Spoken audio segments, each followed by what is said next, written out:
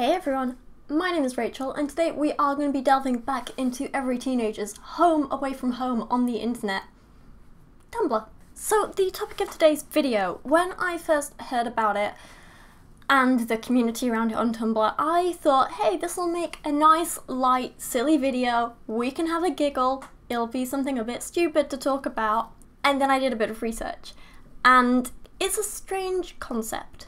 I still don't fully understand it, but from what I've learnt about it, what I do know, I'm left quite concerned about a big number of the people involved. Today we are going to be talking about what is known as soul bonding. It's a bit of an unusual concept, and in researching this video I definitely fell into a kind of rabbit hole on Tumblr. I felt very overwhelmed at first, so I'm going to try and start kind of explaining this simply and explaining how the Tumblr community define soul bonding or being soul bonded. So one blog in particular writes that a soul bond is any kind of mental or sometimes spiritual connection with a person from another realm or place. Soul bonds often resemble fictional characters because they are the non-fictional counterparts from another part of existence separate from our own. The person from this world or place is known as the soul bonder, and the person from the other place is known as the soul bond. So yeah, you heard that right. This is a community of people all over the internet, but specifically today we're going to be talking about the Tumblr communities, who they come from a whole range of backgrounds. They're of all ages, it's not just teenagers. One of the kind of big popular blogs I found in particular was run by a 31-year-old, I think. They seriously believe that there are other worlds out there where fictional characters from our world are real there, if that makes sense. And somehow these characters or people's spirits somehow come through to our world and connect mentally or spiritually with people, and they can like hear each other's thoughts and communicate, and they have this like special connection. This is why at first I thought it was kind of a bit of a joke, but then you read more about it and you do start to worry about people, but more of that in a minute. So another blog goes on to talk about how soul bonding can be thought of as a form of channeling or mediumship, which is kind of a whole other issue in itself. And then some blogs go even further by offering kind of like lists of criteria for like how to know if you're a soul bonder. Some of the lists include things like this. So you're a writer or role player whose fictional characters have a will of their own or refuse to do what they're supposed to. You experience fictional entities sharing your mind or body in a unique way. You have the sense that fictional characters spontaneously or gradually take up residence in your mind as full people. You feel like you can channel fictional characters' spirits the way a medium would channel the spirits of dead people. You have a fully or partially realised internal space where characters interact in your mind with one another and or with you. And there's a whole bunch of others, things like you pose a question mentally to a character and they answer back. You sense the presence of a certain character in your mind mentally or emotionally. You feel an emotional connection or friendship with a character that feels returned. If any of these sound like experiences you've had, you might be a soul bonder. And then there's another blog which defines like categories or types of soul bonding. They mention ones like long distance soul bonding. When the soul bond doesn't leave wherever they are from, the soul bonder might often see their soul bonds in dreams or visions, or they might hear their voice from time to time, amongst other things. Neither the soul bond or the soul bonder ever leave where they live. And then it gives a couple of others, you can read about them for yourself. So this was all kind of like slightly bizarre to me, but then I got thinking about maybe this is kind of some form of like multiple personality or dissociative identity disorder, right? I mean, these are people who are imagining or experiencing other people or personalities in their mind, and they're applying familiar characteristics to them in the form of, you know, comparing them to thinking of them as fictional characters, right? So I was immediately thinking, yeah, it's probably DID, right? But the people who are talking about this and saying they experience it, they're kind of almost self-aware to some extent, in the sense that they are adamant they don't have DID. They're like, it's definitely not that. And there's a lot of blogs talking about how you know, this is a real thing, it's not just a mental disorder. There's this one blog in particular that argues they don't have DID while admitting they don't actually know what defines it. So they wrote, "I'm not aware of the definition for multiple personality disorder, but I'd place a moderate amount of money on the bet that it includes the words unnecessary suffering and maladaptation to society." So, you know, it's always a good start when you make a big sweeping assumption about something and about official definitions of things without, you know, actually bothering to look it up or do any research. And it's even better when you make big claims based on those assumptions that you haven't researched. I mean, I swear at this rate this could have been written by Ken Ham, right? Okay, I'm being a little bit kind of like salty about that. But that blogger in particular goes on to argue that soul bonds aren't a mental illness because they don't harm the individual or society. And now I'm no psychiatrist and I'm not an expert in mental illness, but I'm pretty sure they aren't the like only criteria for defining a mental illness, right? I did look up, like, you know, a very generic definition of a mental illness, and it told me that mental illnesses are just changes in thinking, emotion, or behaviour. Simple as that. And let's be honest, if you think you share some kind of spiritual connection with a being from another world, that's not normal. That's a change from the norm. So I reckon, yeah, this is likely to be classified as some kind of mental illness or mental disorder. And I don't think it's offensive to say that. I think it's just what it is. All that said, I want to be very careful not to try and like diagnose these people and say, well, clearly they have X illness, because I'm going to keep saying it, I'm not an expert in this stuff. But I am just going to throw out that from what I've read from these people, it does seem that there's something definitely out of the ordinary here. And I think it definitely suggests some kind of underlying psychological issue. And I wouldn't be surprised if, in at least some of the extreme cases, there are some kind of links to dissociative identity disorder. What is interesting is that if you do go on Tumblr and you look at the community of people on there who have like actual diagnosed dissociative identity disorder, they really don't like the soul bonding community, or at least most of them don't. And to be honest, it is pretty understandable, because here are a couple of like example posts from one blogger in particular.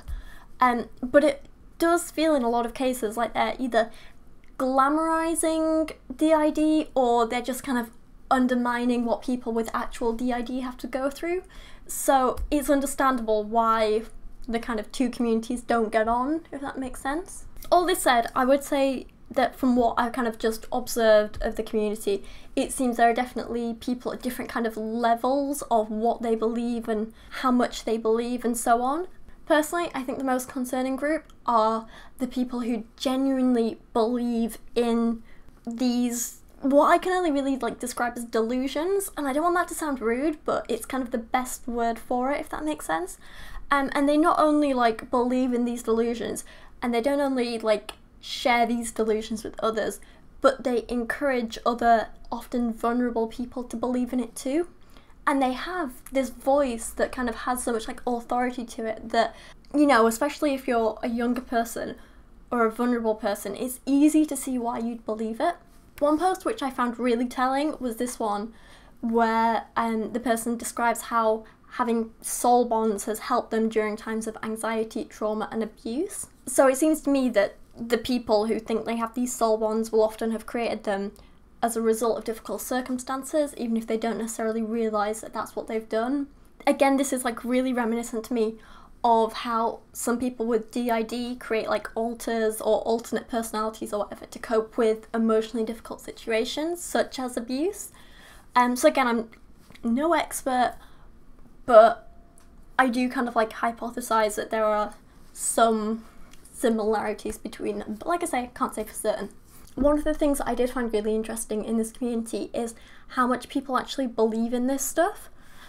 People post about other universes and other worlds where characters who are fiction in our universe are real over there. And while that sounds like such a kind of silly thing to someone like me, it is interesting to see how much they fully believe in it and they're really invested in this worldview. They talk about these things with such certainty, and yet, to be honest, they have no proof of it other than just what's going on in their heads. And just the numbers of people who believe in this stuff is really kind of shocking to me, I guess. But what I do think is important to realise is that a lot of the people who are asking to learn more about this stuff are honestly pretty vulnerable people, and I think they'd be willing to accept pretty much any explanation coming from someone with an authoritative voice, which the people who run a lot of these blogs do tend to have. One example of this is there's this post in particular that talks about where the fictional soul bonds come from. It reads, "Fictional soul bonds are beings from a universe where they actually exist.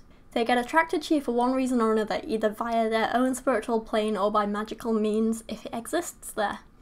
Yes, sometimes liking that show or character can be a factor, but not all the time. They become metaphysical beings here because of the link created between them and the bonder. There are many dimensions out there in the big multiverse, so it shouldn't be surprising that there is a dimension where the fictional stories we read are real." It's just... this stuff sounds so silly, but the way they write it, like, it makes it sound as though this is fact, this is documented, we know full well this is exactly what happens. So it's easy to see how some people can kind of easily fall into believing it, if you know what I mean.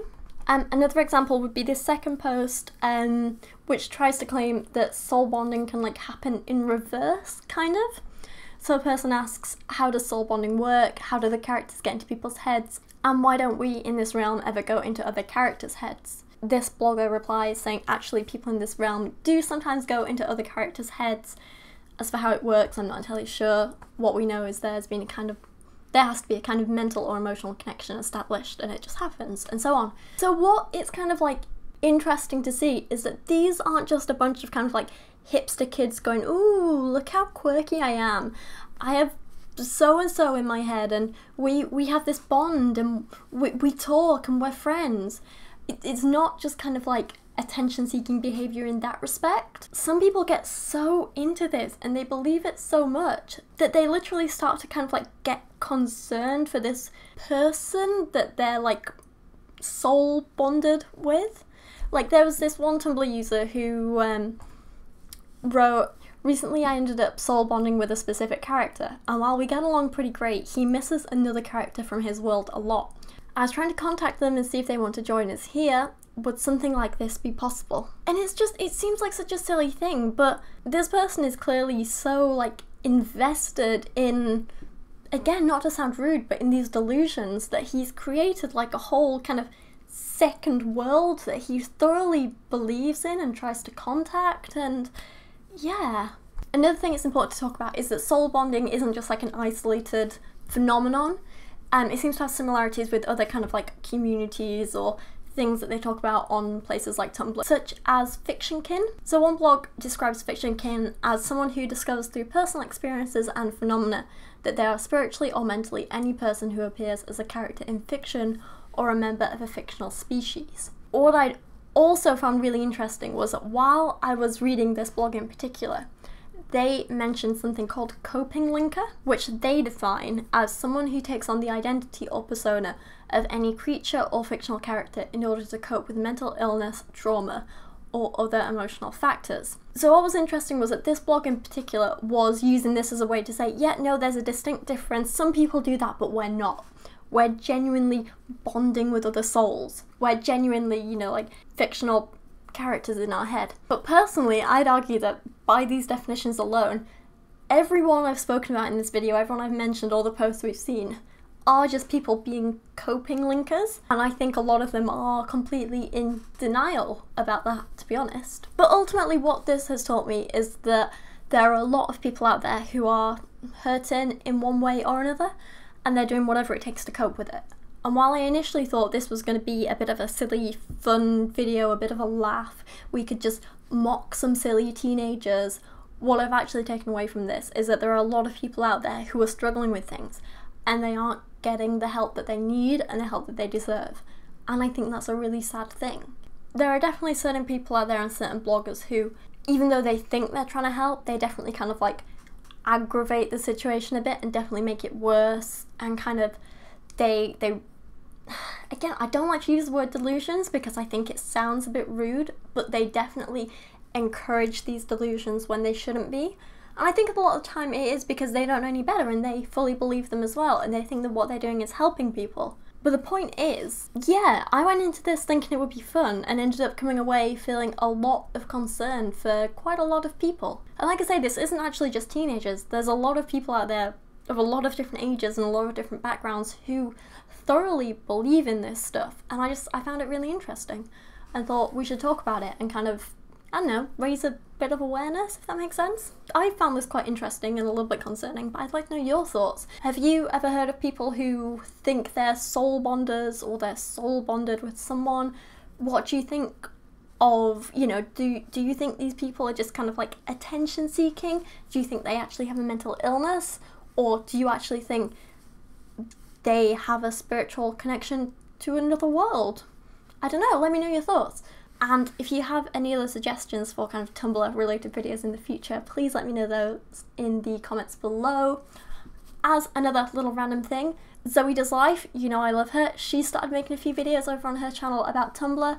I think her first one was about fat acceptance on there, and she's great. The videos are interesting, so I totally encourage you to go over there and watch those and check them out. I will link it below. But for now, thank you so much for watching this. I really, really do appreciate it, and I'll see you again soon.